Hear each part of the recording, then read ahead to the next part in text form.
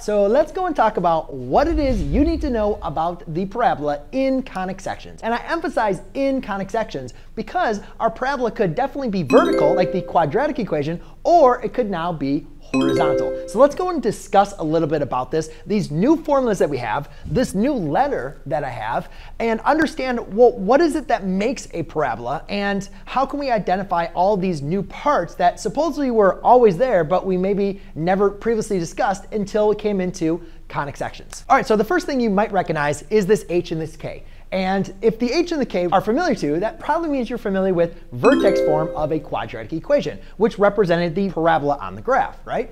Well, that's the same thing we're going to have here. When we recognize here the h and the k, yes, guess what? That is going to be your vertex.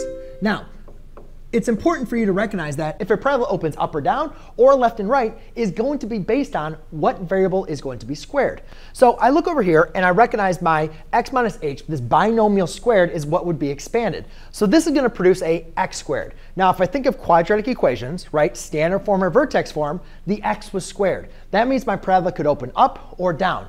Now in this example over here, if I was to expand this binomial, the y minus k squared, that would give me a y squared. And that's actually going to give me an opening to the left or to the right, which would not be a function. So that's why we didn't study it for quadratic functions. But it is still going to follow the same definition of a parabola, which I'll explain in just a second. So now that we have the vertex on the way, let's go ahead and do a quick little sketch to kind of understand and remember what it is that makes up a parabola. Let's go and get a quick sketch of a parabola. Now this is obviously a parabola that is going to be opening up. And you can say here is going to be my h comma k.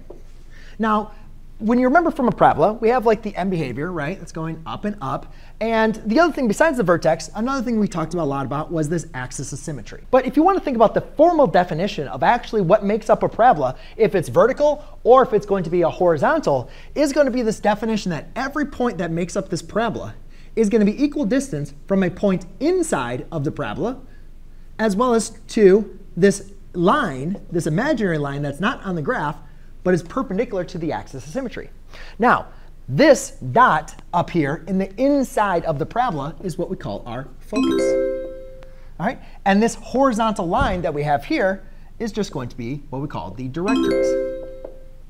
Now, those are something new that we did not discuss in quadratic equations. We only discussed the axis of symmetry and the vertex. So how do we find this focus in the directrix? Well, if you're thinking about it, you're right. It's this value p. P represents the distance and the direction from my vertex to my focus. So this distance right here is going to be p. Now, if I want to go to my directrix, I'm just going to do the opposite direction. They're the same distance. It's just going to be in the opposite direction. So this is going to be negative p, OK, or opposite of p. Because it's not always going to be negative. Because, yes, a quadratic can open up, or a quadratic can open down. So if the value of p is negative, it's going to open down. If you remember for quadratic equations, when a was negative, the parabola opened down. When a was positive, it opened up. That's the same thing, but now we're going to be dealing with p. But again, just remember, p represents the distance and the direction from our vertex to our focus. And if we want to find the directrix, we're just going to go the opposite direction, but the same distance. Now let's just go ahead and label down. We got the vertex, that's hk. Let's go and identify how we can identify my focus and my directrix once we know what p is and h and k. So when we have a vertical parabola, notice that my p is going up and down from my vertex. So if I want to find the focus, I'm going to keep my x-coordinate the same. And all I'm going to do is say k plus or minus p.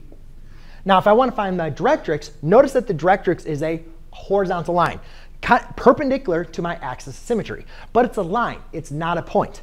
So therefore, my directrix I'm going to write as a horizontal line, so that'd be y equals k minus p. And the reason why I'm using p minus p is because it's the opposite of the value p. So if your p is positive, your directrix is going to go in the negative direction. If your p was negative, your directrix would be up in the positive direction. So this is what it looks like for a vertical parabola. Let's go and investigate now. Well, what about if my parabola is turned to its side? What about if it has an opening that is going either to the right or to the left? Well, again, the same thing is going to work. Here is going to be my vertex, which is h comma k. Notice that h is always with x, no matter if it's a vertical or a horizontal parabola. And k is always with y. So the only thing that's really changed is my y is squared here compared to my x being squared. My parabola always opens up towards my focus. And my directrix is always going to be perpendicular to the axis of symmetry.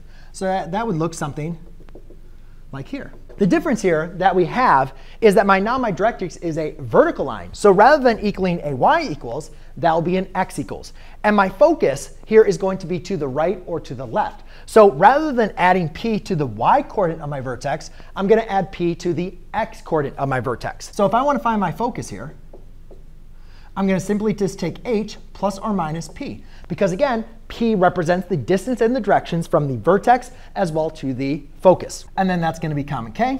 To find my directrix, all I'm simply going to do is write the same equation, but now it's going to be a x equals h minus p. Now, there's two other things that we can talk about.